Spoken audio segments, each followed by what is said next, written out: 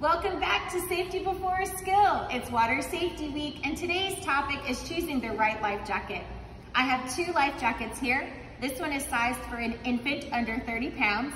This one is for a child 30 to 50 pounds. Aside from looking at the weight, there are two other things you should identify when choosing a life jacket. The first thing you should look for is the U.S. Coast Guard stamp of approval.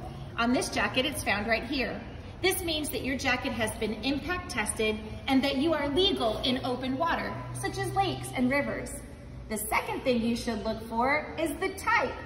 This infant jacket with a pillow and no foam in the back is labeled as a Type 2 PFD, which stands for Personal Flotation Device. This jacket here is rated as a Type 3 Personal Flotation Device, as shown right here. What's the difference? A Type 2 jacket will turn over an unconscious swimmer so that they can breathe until they're rescued.